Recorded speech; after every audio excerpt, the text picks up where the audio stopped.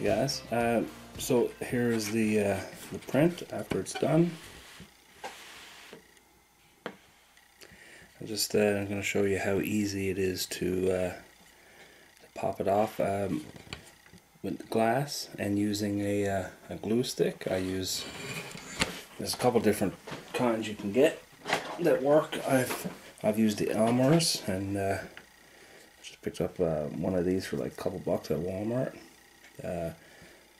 Covers a bigger surface area. The Elmer's ones I had are a little bit smaller, so these are pretty good. But with a heated bed on glass, when you take this out of the printer, you're going to have a hard time to get it off. So what I do, I have 2 sheets of glass. I just went to a local glass shop and got them to cut to 6x9 sheets. Fits the bed perfectly.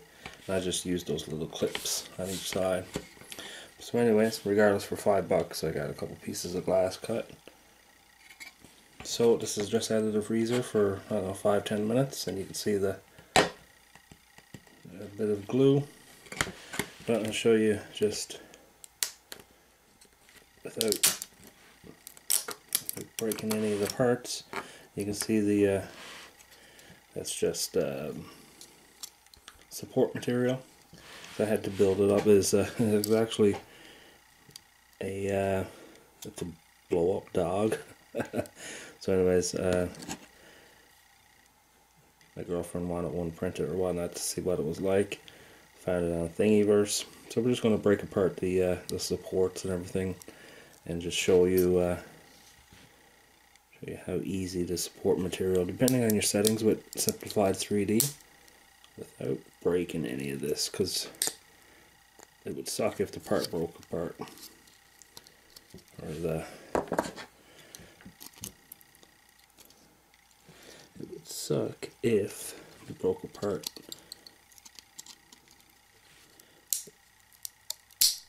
If we broke a part of the dog trying to get the material off.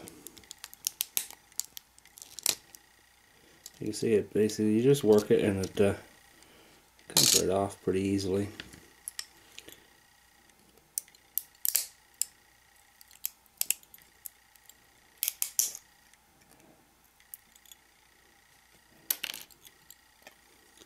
So with a little cleanup, see a little bit in his breast there. I don't know if I can get stand by here. Let's see if I can get some light.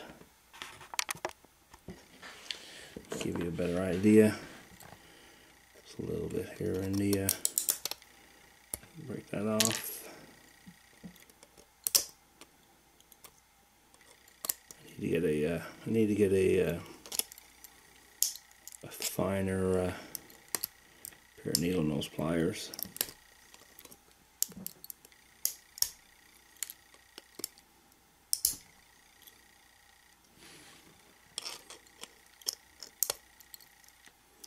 Sometimes to print certain things, you do need to use supports. Obviously, you'd never be able to print this without support material. There we go.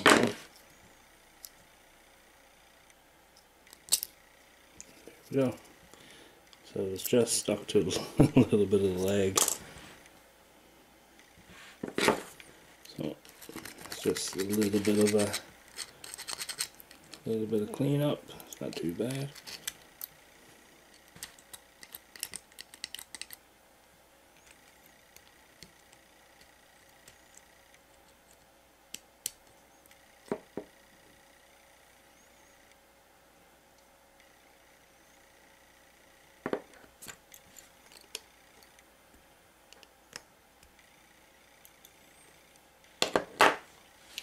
So alright guys, here's the